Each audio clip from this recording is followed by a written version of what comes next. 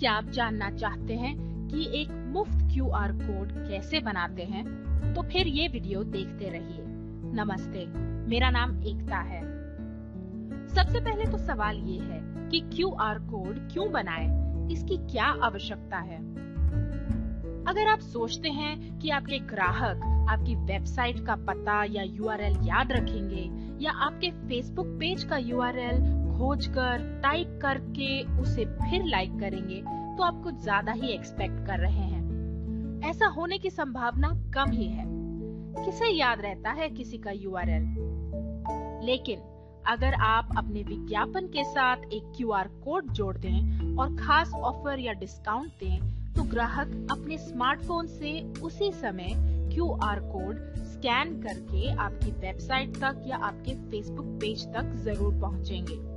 जैसे जैसे आपकी वेबसाइट पर आपके ग्राहक पढ़ते हैं, आप उन्हें और सामान बेच सकते हैं और अपना प्रॉफिट या मुनाफा बढ़ा सकते हैं। तो QR कोड एक माध्यम है जिसके सही इस्तेमाल से आप अपना बिजनेस ऑनलाइन बढ़ा सकते हैं।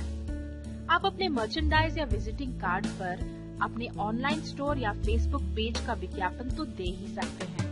आप न्यूज़पेपर के इश्तिहार में भी QR कोड द्वारा खास डिस्काउंट का विज्ञापन देकर अपने ग्राहकों को अपनी ऑनलाइन दुकान पर भेज सकते हैं। चलिए सीखते हैं कि एक मुफ्त QR कोड कैसे बनाते हैं। सबसे पहले ब्राउजर में ऊपर टाइप कीजिए qrstuff.com। ये एक वेबसाइट है जहां पर आप मुफ्त QR कोड बना सकते हैं। यहाँ देखिए लेफ्ट साइड में बहुत सारे डेस्टिनेशन URL है, यानी कि आप इन सब चीजों के QR कोड बना सकते हैं। फिलहाल मैं आपको 2 या 3 उदाहरण या एग्जाम्पल दे देती हूँ। देखिए ये है सबसे पहला वेबसाइट URL। आप अपनी नजर यहाँ राइट साइड पर या दाहिनी तरफ रखिए और आप देखिए कि जैसे जैसे मैं टाइप करती हूँ ये QR कोड कैसे अपने आप बन जाता है। तो चलिए अपनी वेबसाइट का URL टाइप कर देती हूँ kyakaise.com और ये हमारा QR कोड यहाँ पर बन गया। आप इसे यहाँ पर प्रीव्यू कर सकते हैं। आप चाहें तो आप इसका रंग भी बदल सकते हैं। तो चलिए हम कोई रंग चुन लेते हैं, जैसे कि ये मैंने हरा रंग चुना और यहाँ पर ये वाला शेड जो है मैंने सिलेक्ट कर दिया। और अब आप चाहें तो इस QR कोड को डाउनलोड कर सकते हैं और अपने विजिटिंग कार्ड में या अपने किसी इश्तिहार में भी डाल सकते हैं। तो चलिए डाउनलोड के बटन पर क्लिक कर दिया और ये फाइल जो है मैंने अपने फोल्डर में सेव कर दी। ये देखिए ये फाइल यहाँ पर आ गई। अब हम कोई फेसबुक पेज ले लेते हैं। ये देखिए यहाँ पर फेसबुक है। फेसबुक पर क्लिक किया। आप चाहें तो अपने फेसबुक पेज पर लिंक कर सकते हैं या फिर आप एक ऐसा लिंक बना सकते हैं जिससे कि लोग आपके फेसबुक पेज को लाइक करें।